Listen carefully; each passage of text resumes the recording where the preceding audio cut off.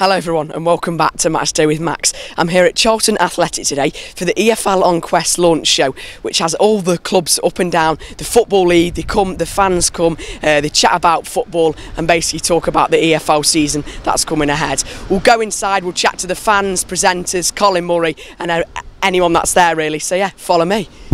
Come on Colin. I'm ready. Rolling. All right. I'm here with Colin Murray, Ian Holloway and Chris Powell, all on the EFL Quest show this year. Yep. We need to get you down to a game at the City Ground all of you sometime soon. Well, funny enough, unofficially you'll be the first one to know this. Me and that guy there, Pete, he come up, you know Oktoberfest where everyone gets drunk for October? Right. We're going to do a thing called October Quest and we're going to try and spend hopefully the whole month out of the studio. October Quest, Oktoberfest, you see where we're going with this. Yeah. And we'll be asking the clubs, why should we go to your club that week? What is happening? So you never know, it could be Forest. Chris, how do you think Forest are going to do this season then? It'll be very interesting for them. New man at the helm again. So we'll wait and see. You know, they've brought in some good players, but like most teams in the Championship, it's going to be a very, very tough season. Like Chris says, it is a bit of a revolving door at the City Ground at the minute. Do you reckon we could get some stability and do well this season? I hope so.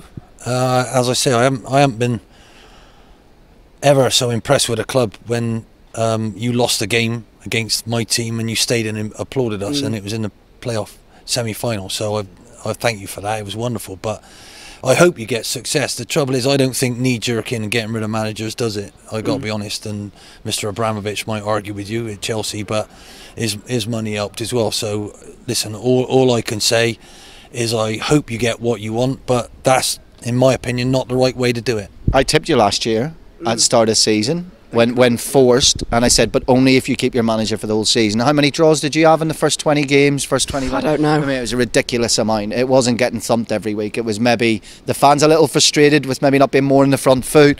The draws that you felt should have been wins in the last half hour, should have pushed for 3 points, and that was the problem. That was the only real problem. So I said it. I would say the same this year as I said last year. You could be in the playoffs this year if you keep the same manager and if you have that stability. But the manager, let's talk stability, he's already moved the dugouts. Yeah. He decided he wanted the home and away dugout to be switched, right? Because he reckons, because you always shoot the same way second half, he wants to be more near the defenders. In case Forest need to hold on to a late minute win, like a 1-0, 2-1. Because he basically to bollock the defenders more than the strikers. I love that. But what does that say? It says he's a little unhinged, but it says more importantly he's going to be his own man. Yep. So if it is the answer, it's going to be his way. You're going to know. I don't think he's going to be diplomatic about a huge amount in there. So I think he will be given his head at least. If a guy can go in and move the dugouts, I'm pretty sure he's being honest. Yeah. And he's pretty much not trying to be hugely democratic, I'd imagine, as a manager if he's doing stuff like that.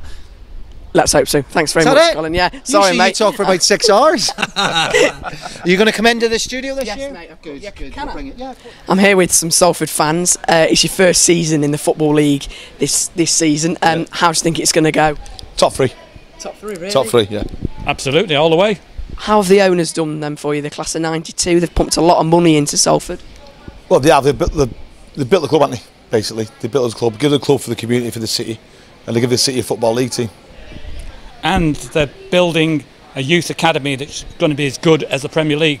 That's brilliant. I mean, a lot of fans have said that Salford have bought the way up the league. Do you disagree with that, or? Name your team, the players play for free. Exactly, there you go. So everyone spends money. Exactly. Granted, we've got better players that have come in for it, and the contacts that lads have got, they don't necessarily just come for the money. If you come there, you're playing with likes of Gary Neville, class of '92, they've got contacts will get you somewhere else after you finish and when you retire. So there's more to it to attract them down there. I'm here with ex-international Carney. Karen, you only played a few weeks ago and you retired. Was that a bit emotional to do so? Yeah, a little bit. Got a little bit upset. Obviously the last game and in the press conference, but you get over it, don't you? And life moves on, and you know you got new challenges, so good things to look forward to. The Women's World Cup was brilliant, absolutely brilliant. TV viewers, like the amount of viewers the BBC got on it, absolutely amazing. Yeah, it was incredible. I think we broke the record for everyone. I think it was the most watched event in the UK, beating the Men's Champions League. So I think we've got over 12 million people watching the semi-final against USA, which is incredible. And it's the EFL launch show today on Quest. You're a Birmingham fan. How can you see Birmingham doing? I mean, Gary Monk was sacked a few months ago. I'm worried if I'm honest. But you know, I think we need a striker. The window's still open for a few more days. We desperately need a striker. We've just signed, you know, a midfielder, but I don't think we're short in the midfield areas, if I'm honest. I think we've lost Che Adams. Vassal might be off to Luton. So I think we're very short. We've got Djukovic up top, but I think we are quite short within that area. We've got Dan Crowley, who's exciting, but I still think we need another dynamic centre forward, quick, pacey. Me, I'd love to see Dwight Gale there, but I think every other person in this room would love Dwight Gale at their football club. But apart from me, because he did cheat at Forest, he dived for a penalty, so I can't. Well, we'll erase that out. But you know, I still think we're quite short, so I'm worried because you need a goal scorer, and I don't think we've got enough in us. And yeah, I want us to be working hard in this last couple of days of the window. I'm here with my old mate Theo. How are you, mate? Thank you for having me on. Appreciate that. First of all, talk us through the situation at Bolton at the moment. It's absolutely crazy. Yeah, well, first of all, I want to say I feel privileged to be on here once again. Lovely new shirt. I rated that pretty highly. You did. Nice. Yeah. Is that Sammy Amiobi on the back? No. It's Max. Oh. Shocking. Sammy Amiobi is going to score some goals. Oh, he's good. He's quality. You'll enjoy him. That's a more positive topic I'd like to talk about right now, but it's fine. I know the main topic with Bolton right now is the financial problems and stuff like that, but it's been horrible, man. Like, you're lucky you're not a Bolton fan. You know, I grew up with watching us playing Atletico Madrid in Europe, and like going on trips like that. You know, beating them 1-0 and stuff. And now to see us being like League One again. I've been through the League One thing again, but this time we don't even have a team, and it's literally because of the wages. We had big players on massive wages from abroad 10 years ago, and now it's all coming to kill us now because we have so many debts from so many different companies, local companies around Bolton, that are now asking for money, and the interest is rising. So we got a crazy amount of debt. No owners rich enough to come into the club and just pay it all off.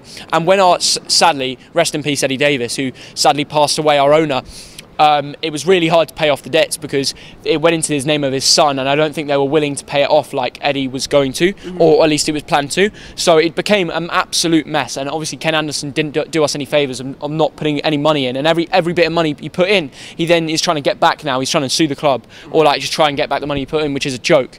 Literally, it's horrible, man. I could go on for ages about it, but at least you got Sammy. At least you got Sammy, all right? Can you see a way out of it next season in League One? Do you think you could be fighting for relegation, mid-table promotion?